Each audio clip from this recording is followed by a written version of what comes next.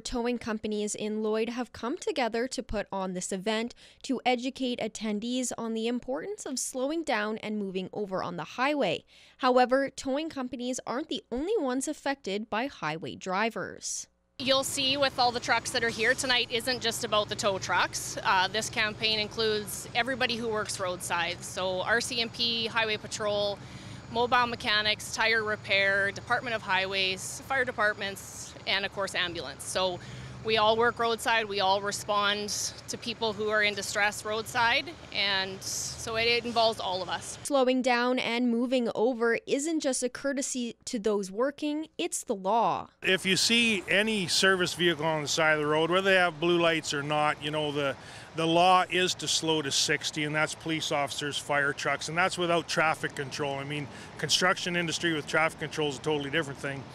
But the law is to slow to 60. At the end of the day, those working on the side of the road just want to get home safe to their families. It can be quite frustrating and dangerous for those working when they have cars racing down past them. You people out there are responsible for us getting home safe.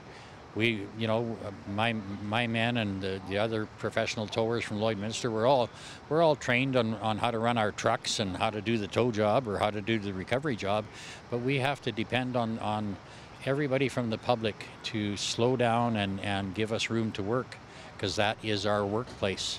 It's really not acceptable. Everybody just needs to slow down, pay attention to what they're doing, and everyone will be able to go home. We're all out there trying to do our job. You know, how would you feel if your wife, brother, husband, whatever, was stuck on the side of the road and they were injured or died because you didn't slow down? Plain and simple.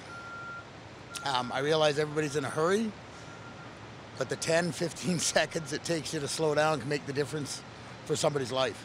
As of 2017, towing and service vehicles in Saskatchewan were able to use both blue and amber lights on their vehicles, which has made a huge difference. Alberta and BC are working on following Saskatchewan as well. Back in May of 2017 is when the Saskatchewan Traffic Act changed to permit the towing industry and service industry blue and amber lights on the road. We were the first province in Canada to get that distinctive lighting that was a huge benefit. I mean, I've stood on the side of the road for 39 years, and the difference from just having an amber beacon to having a blue and amber beacon was unbelievable the first day.